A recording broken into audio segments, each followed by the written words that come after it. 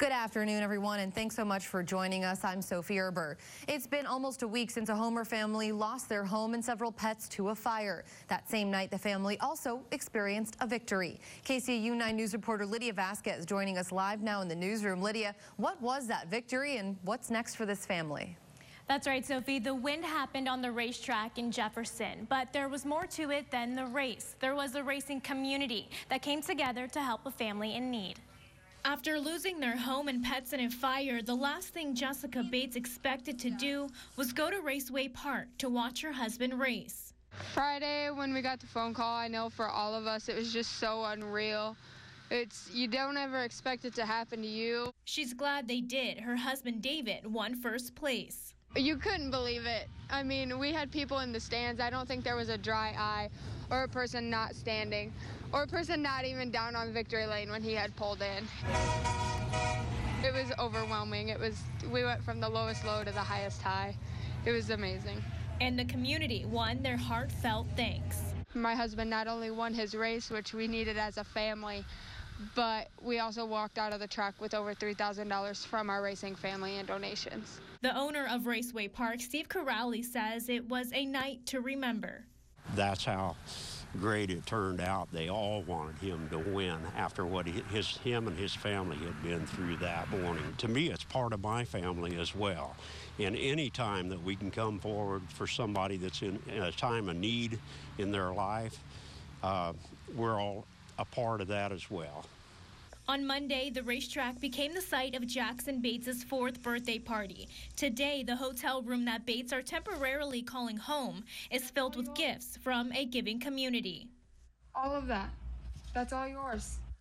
It's definitely been overwhelming. I know on behalf of our whole family, it's so incredible how much we've received and how much support and good wishes we've received. I don't think we could ask for anything more.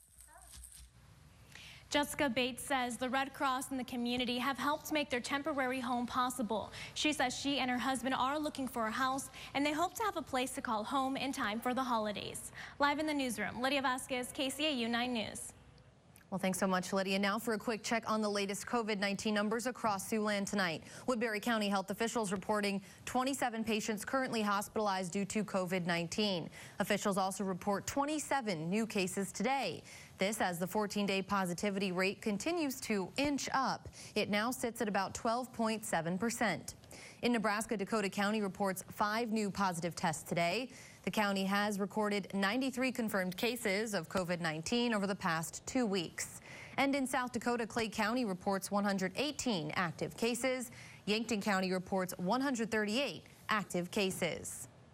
In Hinton, students in grades 4 through 12 will soon return to on-site learning beginning tomorrow, Thursday morning.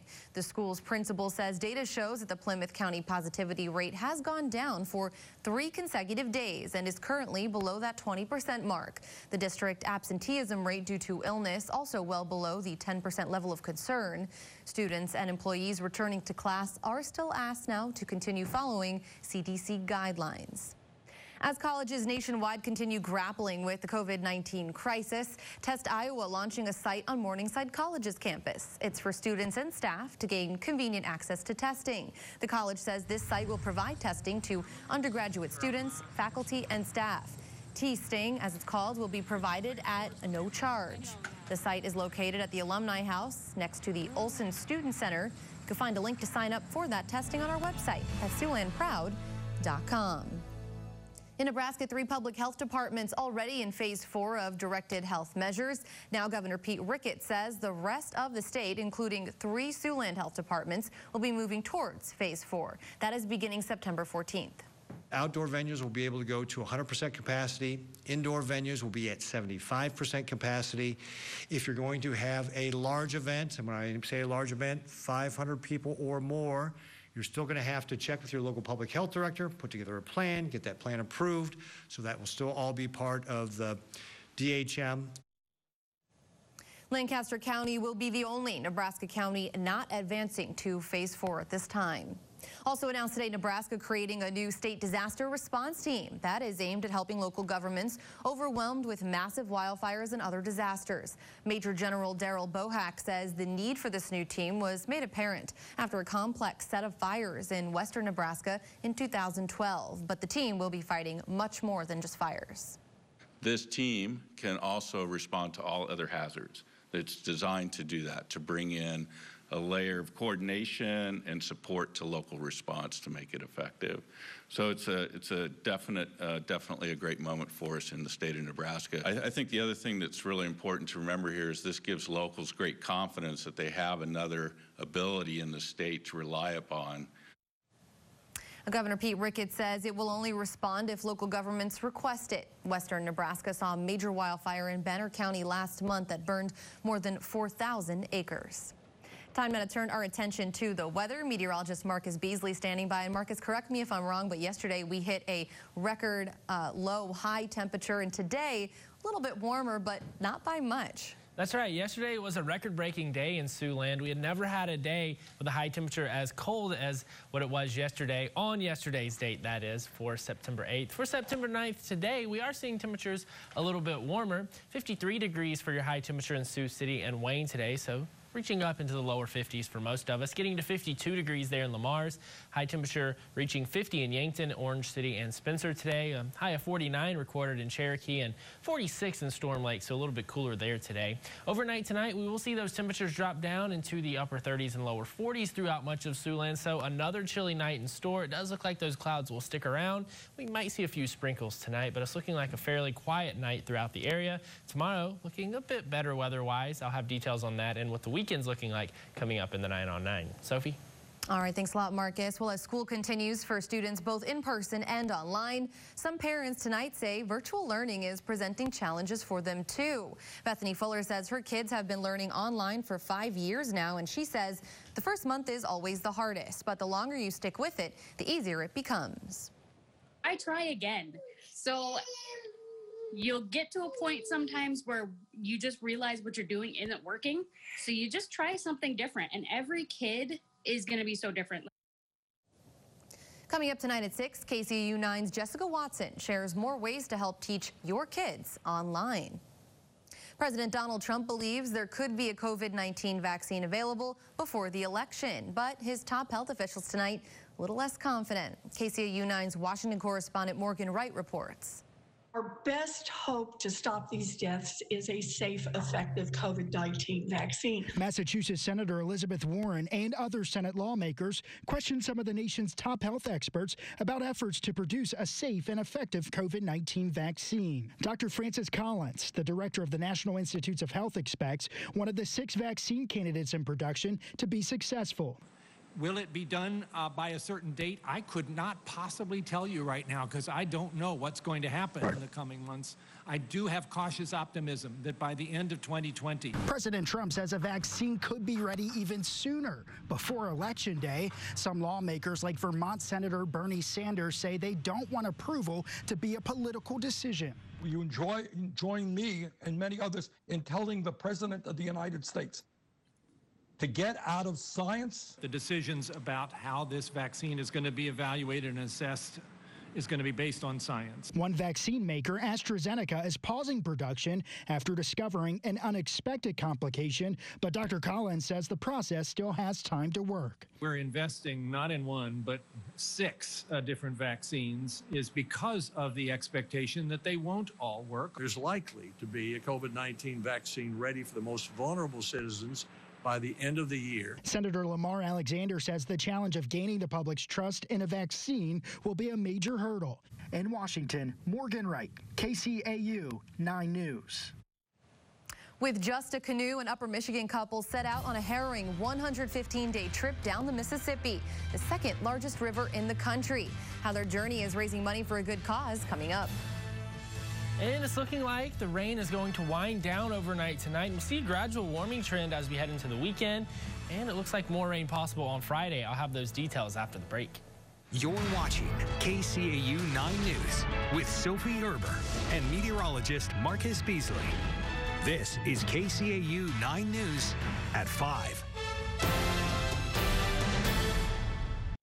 Thanks for staying with us. We were just talking, and it's been kind of a shock to the senses, but now a gradual incline of temperatures, we can say, because we're marching slowly towards some more average temperatures because we're well below today. Yeah, we are well below today, well below yesterday as well. It's been a very chilly last couple of days here in Siouxland with clouds and rain to go along with that. Right now, outside the Ho-Chunk Center in downtown Sioux City, we are seeing those mostly cloudy skies, but it does look like the roadways are dry down there. We've actually had fairly dry weather today. A little bit of rain earlier this morning for us here in Sioux City, but for the most part this afternoon has been on the drier side. The heavier rain falling in southern Siouxland, that was the trend yesterday as well. The highest rainfall totals did occur in parts of southern and southeastern Siouxland, and the same today with Denison at around 6/10 of an inch, almost a ½ inch there in Carroll, Takema at 3/4 of an inch of rain. So as you head south, that's where you'll really notice the soggy conditions. Here in Sioux City, we were just shy of 2/10 of an inch, as well as Wayne. Lamar's coming in at right around 1/10 of an inch. Also Spencer. Orange City, barely anything at 1/100th of an inch of rain. And Yankton, as well as Cherokee, reporting 0 as far as rainfall today. So it is looking like we are going to see things on the quiet side as we head into the overnight period. As we head into next work week, the sun comes out and it looks like our temperatures will warm back up into the lower to mid 80s. So that summertime heat and not quite done yet. Looking forward to that. Thanks a lot, Marcus. With the presidential election less than 2 months away now and campaigns in swing and states, they're ramping up here locally too. In Sioux City this morning, the Team Trump on Tour bus kicked off their Iowa campaign. The tour will be traveling through Iowa over the next 3 days. You can find the full story on our website right now. That's SiouxlandProud.com, or you can check out our free news app.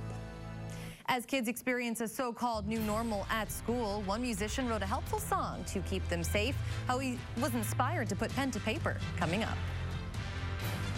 And a Michigan couple set out to canoe down the Mississippi River, even paddling as much as 82 miles in a day. The story behind their inspiring canoe trip next. Barges, heavy winds, and a whole lot of mud. Those are just some of the challenges an Upper Michigan couple and their dog faced as they made their way down the mighty Mississippi. Brianna McLean has the story. It took Nate and Krista D'Onofrio and their dog Marcy 115 days to complete their mission to canoe the entire Mississippi River. Although they finished this feat, there was a deeper meaning behind it: to inspire those with disabilities and remind them of their capabilities. I am the first amputee to ever, double amputee to ever canoe the river, and the first American double amputee to ever paddle it. Barges, heavy winds, and a whole lot of mud were some of the challenges they faced. Excessive tick bites almost cut the trip short after Nate fell extremely ill. I had to get an ambulance, actually, in Grand Rapids, Minnesota. I had to get an ambulance and took a few bags of fluid and some other remedies, and by the next day we were back on the river. I asked them what they missed most while away on their journey. I missed my dog. We brought one dog, but I had another dog, and I was singing songs about him the last month. I couldn't wait to get home to get a hold of him. And pistachio cake. Cooking. I like to cook. My husband likes to eat. It's a match made in heaven. But I've already made some homemade bread and some cinnamon bread and the pistachio cake, and yeah, he's already gotten all the good stuff he's getting for a while. Many people along the way provided hot meals, a shower, and supplies for the D'Onofrios. And the people were so kind. They were very nice people that we met. A lot of them were river angels, but some of them just had family with disabilities, and they knew people with disabilities, and they'd heard about us, and they wanted to meet us and support us in whatever way they could. When an Arkansas musician heard about his former students heading back to school, he recorded a song to keep them safe. It's called Mass Class. What he hopes the music will inspire in children. Next. An Arkansas artist created a song for kids to help them remember the important steps to stay safe as they go back to school. And as a former teacher, he says past students have been on his mind. Alexis Wainwright has his story. Little Rock native Braylon Lanier has been involved with music most of his life. Wash your hands and wear your mask. That's why people know him better as Bray Lenny, a local artist. But before that, you respect your class. He was a teacher in the Little Rock School District, and recently former students have been on his mind as a result of the pandemic. Kind of think about the kids all day, and I was kind of sad they had to go back to school and stuff, so just wanted to do something with my passion to give to them. Lanier soon thought about his former colleagues and what they're dealing with. It's hard, and you try telling the 5-year-old, hey, you can't play, you can't be close. It's not gonna work. So with a combination of making a beat, finding a melody, and topping it off with some lyrics, make sure that you respect your class. he recorded a solution to teach students the new way of life. The song is called Mask Class, and it's basically telling kids, you know, to be respectful in your class. Now, wear your mask, wash your hands, practice social distancing, just be sanitary. Within an hour, he finished the song and had some special guests shoot a music video. And since then, Palm Bluff School District posted it on their Facebook page, so that was dope. A bunch of my teacher friends, former colleagues and stuff, been reaching out and showing it to their classes and all kinds of good stuff, but the kids are loving it. As far as what's next for him, he says he has some albums he wants to finish up first. Then he wants to find a way to get back on tour next year. He might also look into making more kids songs if this one becomes a hit. Let's take a quick live look outside. Now Marcus with another check on our forecast. That's coming up next, so stay with us. ABC World News follows this newscast, but first, a quick check on what we're working on for KCAU 9 News at 6. Tim joins me now from the newsroom. Hey, happy hump day there, Sophie. Happy hump day to you. Yeah, upcoming at 6 tonight. The school year's already over for one teacher at Sioux City Bishop Heelan, and not because of COVID-19. Find out what's behind his early departure and why he's getting a special send-off. That's all coming up shortly at 6. Elsewhere tonight, something else you should look forward to. What started off as something exciting and new is turning troublesome for some parents trying to work and teach their kids at home. We'll share one parent's experience and what they recommend tonight at 6. These indeed are interesting times. And the unexpected consequences of the massive wildfires out west. One high school now turned into a holding center for hundreds, in fact, maybe as many as 350 animals needing shelter.